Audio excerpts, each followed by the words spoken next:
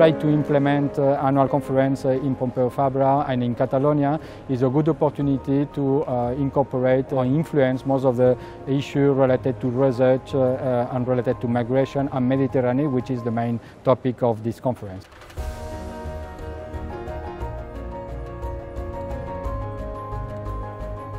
Well, Pompeu Fabra University is one of our oldest members. It's a very loyal and active part of the IMISCOE research network.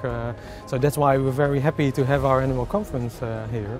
The main objective of IMISCOE is really to promote, to help the development of migration studies in Europe.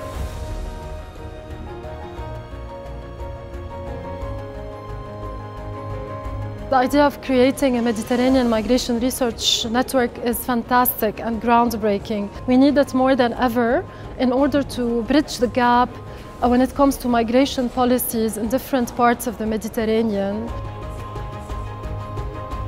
As researchers, we have the responsibility to carry out research that really can inform and challenge policy. It's not just about buying into the discourse of policymakers, but also challenging the way they understand the frame of migration.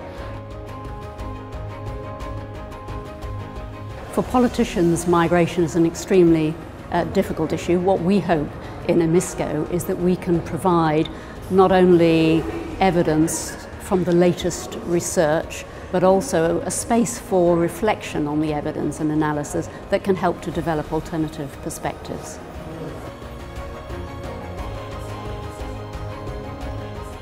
You cannot address any issue nowadays, and let alone migration, if you don't take account of the perspectives of North and South, of origin and destination.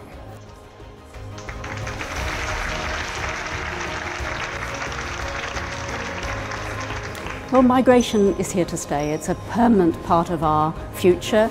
It brings many opportunities, but it also brings challenges. And we have to find ways to manage migration that maximize the opportunities, but also address the challenges that it brings.